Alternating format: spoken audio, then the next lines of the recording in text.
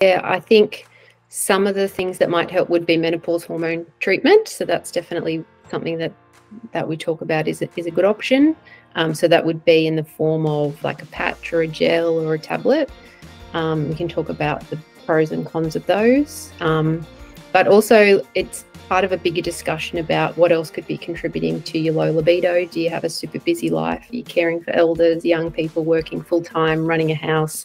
All of those things contribute to low libido as well. So having a look at what people could put in place to also help have a good quality of life and balance in life and all of that stuff.